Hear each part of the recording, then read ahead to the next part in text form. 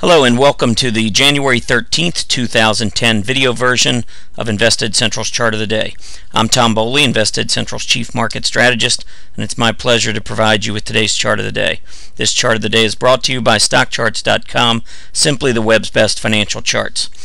Today we are featuring Delta Airlines, ticker symbol DAL. This is actually being featured as a short.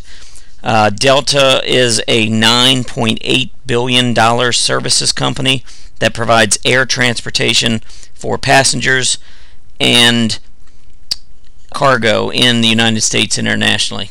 DAL, when you look at the chart here, you can see that just since November, the stock was trading just below $7. It's run up recently to almost $13. So it's been up almost 100% in just the last 10 weeks or so. That's quite a run up. At the same time as we're breaking out to these new highs recently, take a look. Higher price, lower MACD. So we have a negative divergence in play. Many times these negative divergences will play out to the 50-period moving average. In this case, it's a daily chart, so the 50-day moving average. Over here you can see the 50-day moving average currently is at $9.69. The stock finished today, or actually finished on Tuesday at $12.54. So that could potentially be quite a drop. The other thing, notice that the breakout, we had resistance in here just below the $10 level. We made a breakout, came back down, retested this breakout area, and then broke out again. And you can see the volume on these moves was very heavy to the upside. So volume trends are strong on Delta Airlines. There's really nothing wrong there. It's just that the stock has gone a little bit too far and maybe moved a little bit ahead of itself in the near term. You can see, as I said, volume trends are strong, but notice that the stock's been very overbought for the most part during the last 6 weeks. RSI has been above 70, stochastics have been above 80, and much of that time spent well into the 70s on the RSI, and stochastics in the 90s, close to 100. So clearly it's an overbought situation.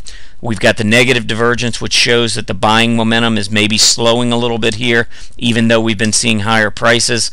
And then the fact that we've got this open move back, a possible retest to a breakout level from back in the early to mid part of December, doesn't bode well. One final thought here. Max Pain, of course, we have options expiring on Friday. Max Pain, which is the point at which the in-the-money call premium equals in-the-money put premium. Max Pain is just about the $10 level on Delta Airlines. So a move back to rid the market makers of some of the in-the-money call premium, that net in-the-money call premium, would not be a surprise to us as well. So there's a lot of short-term factors that could put some pressure on Delta in the near term. Longer term, we still like the chart. Again, volume trends very strong. It's just simply moved a little bit ahead of itself here in the near term. I hope you've enjoyed our presentation today. Be sure to check out our chart of the day every day at InvestedCentral.com. While you're there, sign up for our free weekly Market Pulse newsletter and have the chart of the day emailed directly to you. Happy trading.